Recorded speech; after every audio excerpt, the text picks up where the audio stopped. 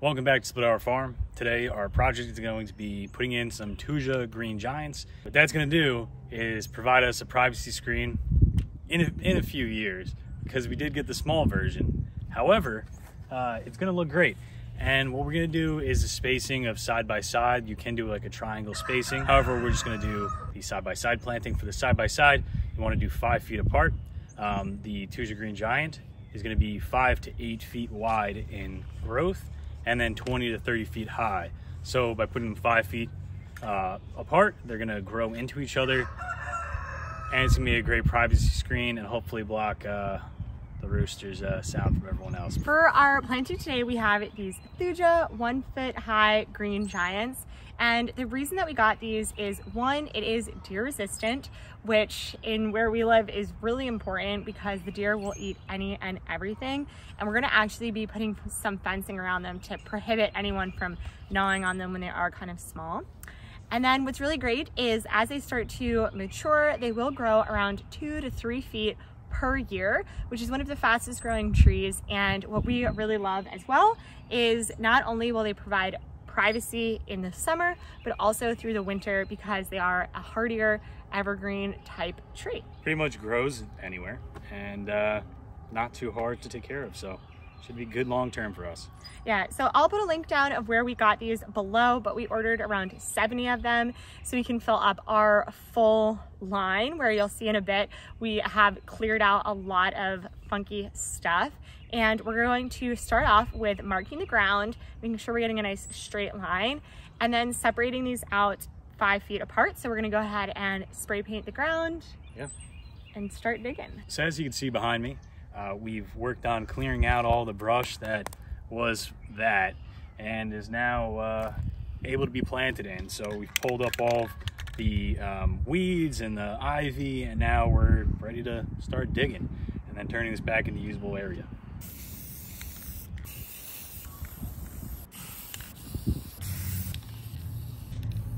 Go. Now to dig. So when you're planting trees of any kind, you're going to want to dig a hole that is twice as wide as the bulb of the bottom, but just as deep.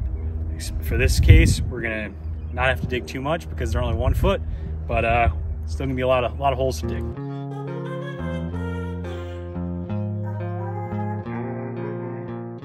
Next step is we're gonna put the trees in the holes, fill the dirt, and then put up the fence, the makeshift fence.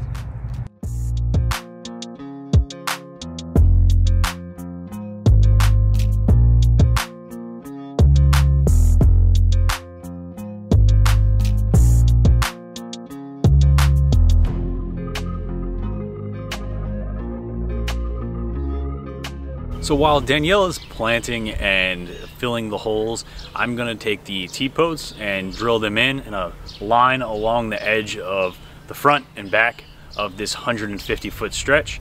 We're going to then put, using the T-post staples, our cattle wire. It's 4 foot tall, and that'll help to prevent the deer from getting to it, even though these should be deer resistant.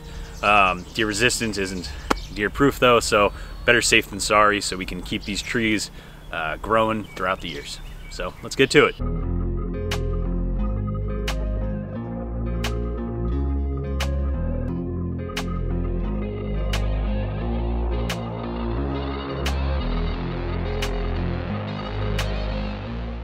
So instead of individually wrapping the trees, because they're 5 foot apart and pretty much you'd just be wasting material, we're gonna go around the entire edge. And if you need a simple tip for moving this around by yourself, take an old piece of metal and bend it and stick it through, because then you can just pick it up and roll it, and then you can keep pressure on it while it tightens around the edges. So now I can go back over there, spin this in, and now I can tighten that. So it's gonna be, if you look over there, that looks like a nice tight edge.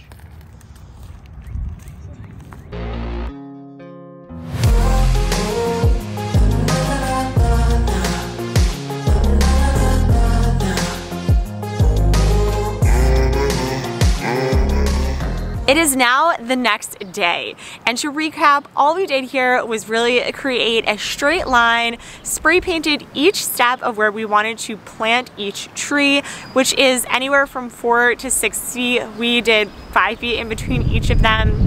And then to help protect them, we put fencing around them. We used a 4-foot fencing, although you can go ahead and do something a little bit different depending on your area, and if you do have a lot of animals that might come and eat them. After you do this, then you are going to want to go ahead and mulch around each tree. This way it's just going to keep it safe within the ground, nice and warm, and you're going to want to make sure to water your trees on a regular basis. After they've started to root into the soil, then they're going to continue to grow at around 2 to 3 feet per year, and you're going to be the owners of some happy trees and a great privacy barrier between you and any of your neighbors. If you are interested in propagating your own green giants, we have a video on how to do that I'm going to add here, and we'll see you guys again next time. Bye!